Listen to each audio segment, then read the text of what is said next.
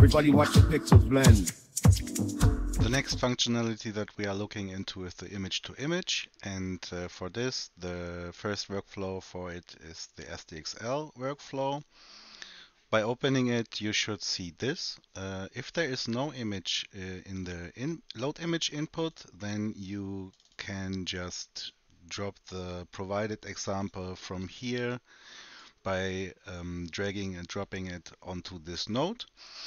And if it's set up like this, you just hit generate and see what this does.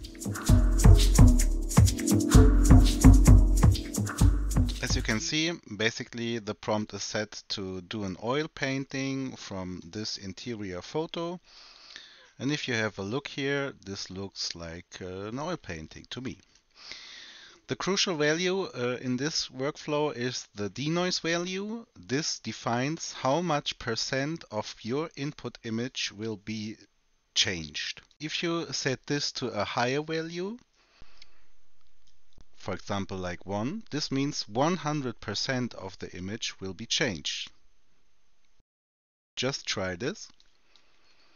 But you will recognize that not much from the input image is being recognized in the final output here.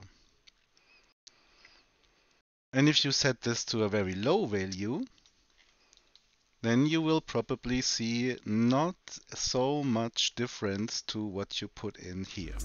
GPU. Going.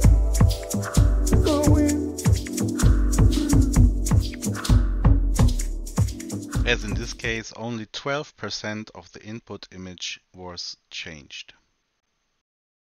So we open the next one, in this case just the image-to-image flux workflow. As you can see here, basically the very same.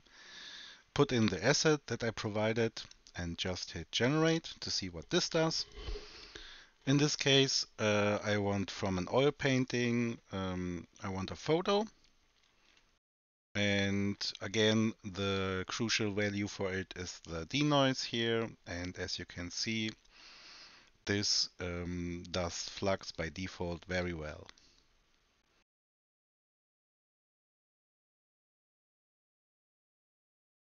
Maybe in this case it's a little bit too much change. Just reduce this value a little bit, for example like 0.47. So 47% of the input image will be changed into what I prompted it.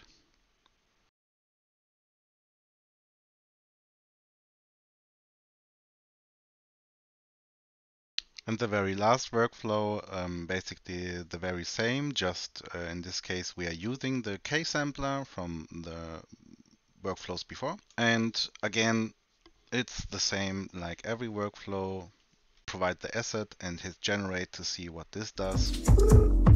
Render frames now. And then experiment with what you wanted to try. Render frames now. Render frames now. Going. I provided this workflow because some custom nodes do use the K-sampler, some do use the custom advanced sampler. There are even a custom sampler that can be used inside Comfyui. And just to help you getting started with all the functionality, it's best to provide different examples for it, so you will find something of use to you, hopefully. From this functionality alone, you are all ready to do something like you see here, where a basic rendering already gets enhanced. It adds more realism in it, and for example, look at the plants or the people. This is an example made by Omar Yassar. Thank you for that. And you can, of course, also do something like you see here. Design dreams and visions clear.